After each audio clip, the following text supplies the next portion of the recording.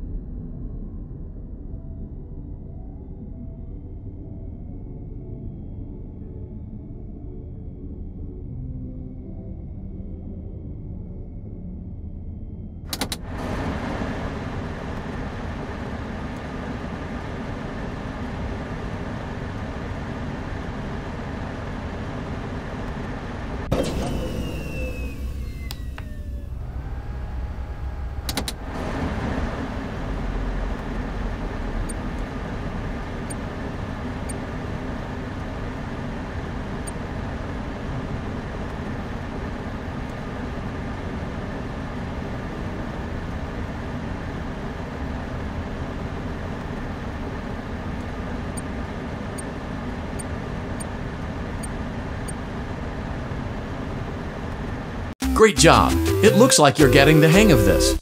Now let's just focus on getting you through your first week. There's a big party here Saturday, and you should view that day as your ultimate test. Make it through Saturday, and you will have proven yourself as the successful entrepreneur that we all know you can be.